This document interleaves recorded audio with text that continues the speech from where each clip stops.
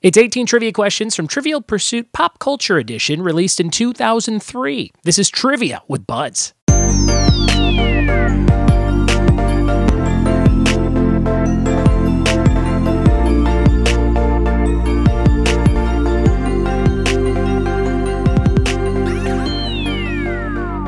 What it be, and welcome to another episode of the Trivia with Buds podcast. I'm your host, Ryan Buds. Thanks for checking out my show. Now on YouTube. Go to youtube.com/trivia with Buds to watch the show every single day. Sometimes I have guests on, sometimes it's me just asking questions like today, and it's always a good time. Hit subscribe on YouTube or your favorite podcast listening app to never miss a daily episode, and about 800 episodes to go back and listen to. So if there's a certain topic that you want to do some trivia on, just search that topic on Google with the words Trivia with Buds after it, and you'll probably come across what you're looking for. We've done just about everything you can think of.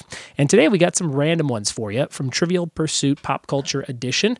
It looks like that if you're watching on YouTube. And this came with a DVD. I think it was the first version of the game to have video clips in it.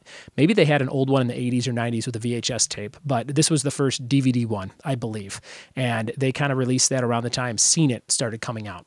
So I think they were trying to capitalize on everyone playing those DVD games, which was crazy. Those were so popular for a while, and now I feel like they don't exist. Even though it's easier to stream and watch stuff, there's not like a video clip streaming board game, which seems like it should be easy nowadays.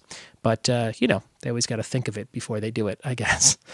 Big, quick amendment to yesterday's podcast. I mentioned that the answer to a question was, what was it? Oh, my friend Ian sent me an email. Let me pull up Ian's email so I could read exactly what I got wrong, because I already forgot what I'm supposed to say was jacked up on this one. This is the 25-cent question. Yesterday we had a question, a whole round on ones and twos, where all the answers were one and two related words. So Ian says, "Hey man, just listen to today's show on one or two answers. You made a mistake on the 25-cent question. You said it was 2 pence. It's actually 2 bits. Pence is the plural of the word penny in many countries, like the UK. What you were going for is 2 bits. A bit is equal to 1/8 of a dollar, which is 12.5 cents. What's crazy, Ian, is that I looked up the questions I was reading, and on the screen that I was reading, it said 2 bits, and subconsciously I changed it to 2 pence for some reason. I don't know why, but I didn't even have the word pence written down. Maybe because Pence is in the news for taking over the coronavirus. Maybe that's why he was in my head. Ian goes on to say, going a bit nerdier, this comes from the old Spanish currency, which was the dollar. One Spanish dollar was known as a piece of 8. That's because it took 8 of them to make one Spanish real. You might have heard the term pieces of 8 since it's used in some old pirate stories and such. It's also the name of an album by the band Styx." Ian, the official money master on the Trivia with Buds podcast. Thank you for all that info. And if I ever do stuff like that, if I mess stuff up or I say things wrong, you can let me know. Sometimes I will address it like this when I think of it and remember it. Sometimes I'll probably just let it pass because I do have to do the show every day. But I do want it to be as accurate and as fun as possible for people who really get a kick out of things being 100% perfect. So thank you, Ian. And thank you for this review that I'm going to read from my friend Sleep Great. 23 hours ago, left this review. It says, different topic every day, 5 stars. Fun to listen to with family, friends, or your trivia team. Interesting topics that patrons pick out. A host that is easy to listen to and enjoys what he does. Smiley face. Thanks for the best trivia podcast. Thank you, Sleep Great, and I hope this show helps you sleep great, because that would be awesome. I listen to certain shows to fall asleep. There's a couple of meditation podcasts that I've been getting into, so those also help you sleep great. Or maybe the sound of my voice knocks you out, which is great. If you fall asleep listening to this show, let me know. I'll have to get you like a Trivia with Bud's sleep mask or something like that. And if you leave a review on iTunes, make sure to let me know as well. Send me an email, ryanbuds@gmail.com, so I can send you some cool swag in the mail for taking the time to do that. All right, we're going to jump into 18 random questions, 3 cards that I pulled from Trivial Pursuit DVD Pop Culture Edition from 2003. Here we go. All right, guys, here we go with the first question of 18 from 3 cards with 6 questions each from Trivial Pursuit DVD Pop Culture Edition back in 2003. The topics are movie, TV, music, S and G, which I think is sports and games, maybe, Buzz, which must be like pop culture or like buzzworthy stuff. And then fads, which could be, I think, fads. I don't have the guide on what these mean, but I'm just going by the quick little acronym they give you. So here we go. This is your first question. Number 1, where was Rain Man allowed to drive slow? There's a movie question for you. Where was Rain Man, the character Rain Man, allowed to drive slow? Number 1. Question number 2, who played senatorial aide Billy Bob Davis on the John Ritter sitcom Hearts Afire? There's a TV question for you. Who played senatorial aide Billy Bob Davis on the John Ritter sitcom Hearts Afire?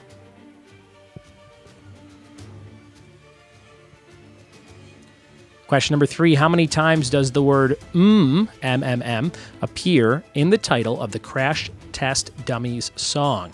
How many times does the word appear in the title of the Crash Test Dummies song?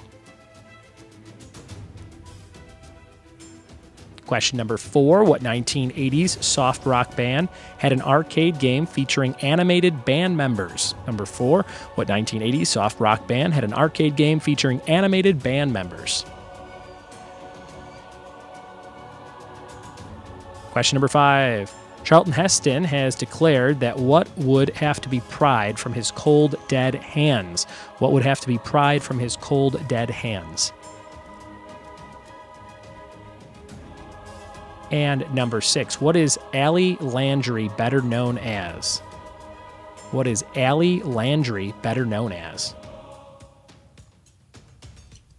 All right, that was our first card. We're jumping on to question number 7. What position does Harry Potter play on his Quidditch team? What position does Harry Potter play on his Quidditch team? Question number 8. What 1983 TV movie dramatized life after nuclear war? What 1983 TV movie dramatized life after nuclear war?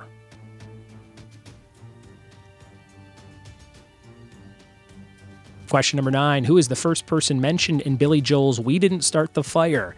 Who is the first person mentioned in that song?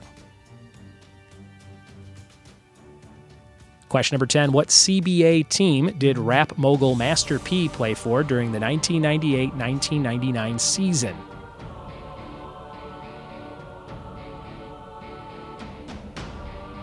Question number 11, what medical condition kept David Letterman from hosting a string of shows in 2003? What medical condition kept David Letterman from hosting a string of shows I said it wrong twice. Shows in 2003. And number 12, what nickname for Batman did cartoonist Frank Miller revive in his 1986 series? What nickname for Batman did cartoonist Frank Miller revive for his 1986 series? And moving on to the third card, your final 6 questions of the quiz. Here's number 13. What 1996 film starred George Clooney and Quentin Tarantino as fugitive brothers in Mexico? What was that movie with QT and GC as fugitive brothers in Mexico, 1996? Number 14, what was 30-year-old Chris Peterson's profession on the show Get a Life? What was 30-year-old Chris Peterson's profession on Get a Life? Number 15, what was the name of Eminem's obsessive fan as documented on the Marshall Mathers LP? That one really came back this year or the last couple of years. What is the name of Eminem's obsessive fan as documented on the Marshall Mathers LP? Number 16, what arcade game inspired a 1993 movie starring Scott Wolf and Alyssa Milano? Ooh, I know this one. I just saw a meme of this one today. What arcade game inspired a 1993 movie starring Scott Wolf and Alyssa Milano?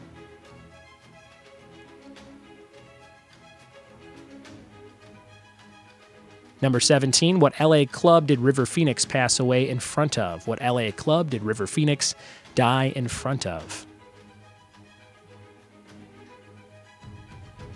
And number 18, who was the first to be in an ad? Was it Snap, Crackle, or Pop? Who was the first to be in an advertisement? Was it Snap, Crackle, or Pop? those are all your 18 questions for today's quiz on Trivial Pursuit Pop Culture Edition. We'll be right back in just a second to see how you did with those fancy answers. We're back with the answers to Trivial Pursuit Pop Culture Edition trivia. We had 18 questions. Let's go over those 18 answers and see how you did. Number 1, where was Rain Man allowed to drive slow? Where was Rain Man allowed to drive slow? The answer was in the driveway. In the driveway. Number 2, who played senatorial aide Billy Bob Davis on the John Ritter sitcom Hearts of Fire? That was Billy Bob Thornton. That's a fun one. He played Billy Bob in real life and on the show. Billy Bob Thornton, Hearts of Fire. Number 3, how many times does the word appear in the Crash Test Dummy song? 4 times. And that was actually the name of the winning team from a 90s trivia event I just did in Apple Valley at Off the Grid Brewing. Congrats to that team if they listened to the podcast. Next up, we had S&G, which I think was Sports and Games. What 1980s soft rock band had an arcade game featuring animated band members? Journey. Never heard of that. Don't know anything about it. But if you do, send me some screenshots. Journey in the animated band member thing, arcade game. Charlton Heston has declared that he would have to be, what would have to be pried from his cold dead hands? His gun. His gun. He's a gun fanatic, or was a gun fanatic. I think he's gone. And what is Allie Landry better known as? The answer there, the Doritos Girl. The Doritos Girl. Not familiar with that. If you're wondering what the noise is in the background, it's my neighbor across the street who just decided to cut tile on his front lawn, like a real tile cutter. What a weirdo. All right, here we go. What position does Harry Potter play on his Quidditch team? He is a seeker, looking after that golden snitch.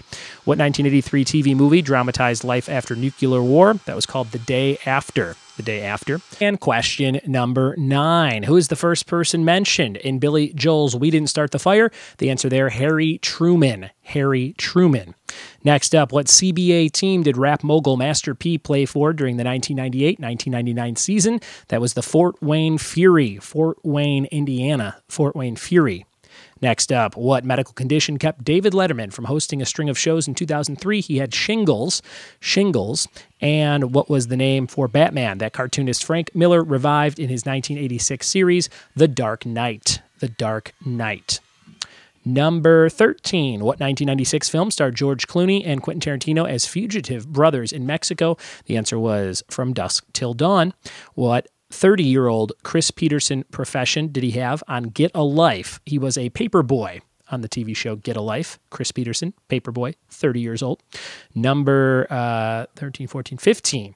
What is the name of Eminem's obsessive fan? Is documented on the Marshall Mathers LP. That is Stan, played by Devin Sawa in the music video. Everyone's stanning everything these days. And we had what arcade game inspired a 93 movie starring Scott Wolf and Alyssa Milano, Double Dragon, the movie. It actually wasn't a meme that I remembered. It was an article that came up on the top 10 worst video game movies of all time. I used to rent that movie and love it quite a bit when it came out in the 90s, but it's not so great. Number 17. What LA club did River Phoenix pass away in front of? The Viper Room, notorious Viper Room, not too far from me. And who was the first to be in an ad? Snap, Crackle, or Pop? Number 18. The answer was Snap. Snap was the first one shown in an ad for Rice Krispies. So there you have it. 18 questions, 18 answers from Trivial Pursuit Pop Culture Edition. If you can find that at a thrift store, it's a pretty fun one. It's the only Trivial Pursuit that I would actually have a chance at, I feel like, because I know the most about pop culture and things like that. But go look for that and make sure it has the DVD with it so you can watch a bunch of clips. We have one more question for you. The question of the day, brought to you by Funky Monkey Designs of San Dimas, California. Check out their website, fmdesignsinc.com, for all your printing and design needs. Here's that question of the day. What 90s comedy film starred Will Ferrell and Chris Kattan as two head-bobbing brothers? Tweet me your answer at Ryan Buds on Twitter or email ryanbuds@gmail.com to be eligible for a prize. Yesterday's question of the day answer was Lisa Kudrow, for the first real-life cast member of Friends to have children. And your trivia team name of the day is the Fresh Pints of Bel Air. Use that next time you play trivia. Thank you guys so much for watching the show on YouTube. Thanks for telling a friend about the podcast and listening to it. Thanks for leaving reviews and sending me messages of when I mess up. And we'll see you tomorrow for more trivia with me. Cheers!